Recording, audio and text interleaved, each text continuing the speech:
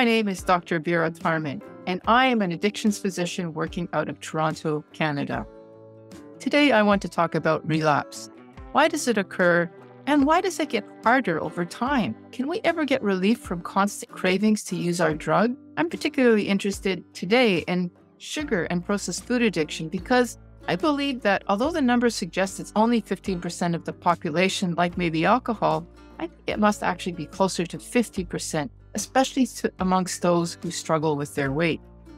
So I'm going to cover the biological and psychological underpinnings of relapse, ending with the critical solution of abstinence to achieve long-term sobriety. Now let's look at this chart, which illustrates the dopamine spike associated with various drugs, including food, which can range from 150 to 200 units compared to the baseline of 100 units. Our baseline without drugs that are just there for us to enjoy life. Substances like nicotine, opiates, alcohol, and refined sugar can double or even quadruple this level, leading to a significant reward response in the brain. When a person lives in the higher ranges for longer than the brain can tolerate, tolerance develops, and the process of addiction is now underway.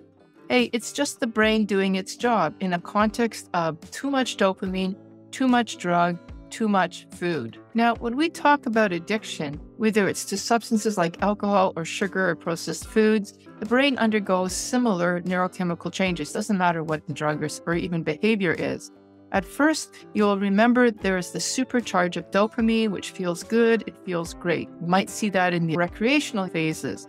But then as tolerance develops, euphoria dims down, and you need more and more of the drug to get the same effect. So now you're moving from recreational use to a more harmful use.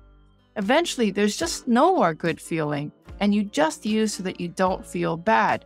That's dependence. And actually, in the language of operant conditioning, which is how we understand how addiction works on a psychological level, this is called negative reinforcement. That's as opposed to the positive reinforcement of the recreational use of euphoria. Now you're using just so that you don't feel bad. These changes can lead to a state that we use in the addiction circles called hyperkatifeia, a term that describes intense negative emotional states that occur simply because the substance is no longer present. This state can include feelings of anxiety, irritability, and dysphoria. Just don't feel well. You feel that whenever you feel deprived of your favorite food, you have that feeling of, oh, I really wish I could have this. And all you can think about is the food and how awful you feel when you don't have the food. Now, what's interesting is that this condition, this situation of hyperkatifeia or withdrawal worsens with each withdrawal episode, making the experience of quitting increasingly unpleasant. Person becomes less and less willing to try again because each time it seems to get harder. And then when you fall, the fall is harder. This is particularly relevant for people with sugar and processed food addiction because these substances are ubiquitous. They're everywhere, and their consumption is so socially encouraged that it makes it really hard to be abstinent.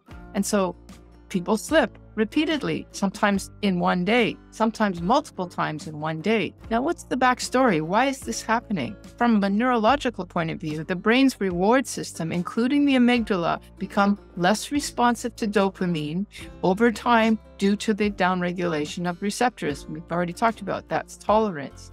This means that the individual no longer experiences the same level of pleasure from everyday activities and becomes more sensitive to the substance absence. It hurts more each time when you don't have that drug, when you have nothing, because even regular normal activities are no longer pleasant. They're just not pleasant enough, put it that way. Then, because you don't have your substance, the stress response kicks in.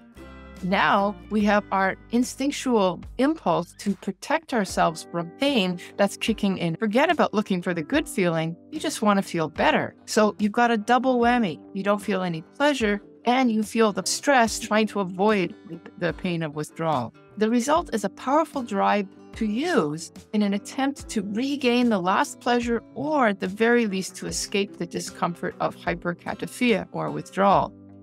Plus, The more a person uses, their rational, we call the executive part of our brain, weakens under the pressure of urges, making it harder and harder to say no, to stop, to control your use. Finally, the hippocampus, that part of our brain that encodes short-term memory, also gets worn out, making it harder to remember the negative consequences of previous uses. You feel the urge to use, but you forget what happened in the past. You forget how awful it is 5 minutes after you've used. You've heard the phrase, the definition of insanity, to do the same thing each time expecting different results. That's essentially the definition of addiction. How do you get out of this mess? Abstinence. Abstinence from the addictive substance is the only way out of this spiral towards misery and disaster. By removing the substance, whether it be alcohol or drug or food, the brain can begin to heal, executive functions and reward pathway. A recalibration of downregulated receptors occur. In other words, they become upregulated back to normal, as it were, and rationality returns so that you can say yes or no. And memory kicks in, reminding you of what will happen if you use again, to spell it out. For those with sugar and processed food addictions or any addiction, this means eliminating these items from your life, from your diet if it's food, as moderation will just lead to that slippery slope back into addictive patterns. And it appears that even when a person is in recovery, the addiction is still idling in the background, like a vehicle in the background waiting to race ahead. We are essentially always addicts, but in remission. We're not completely cured. We look pretty good, but we're still addicts in remission. In conclusion, while the journey to recovery can be difficult, there is hope. By understanding why relapse occurs, why it is so painful and seems to get harder over time, and then adhering to the principles of relapse prevention, especially abstinence number 1, a person can eventually achieve a happy and sustainable recovery. Lots of people do it, but abstinence has to be the first step. I hope that this talk has given you some hope. Let's continue to support each other in this journey. The power is ours. Thank you.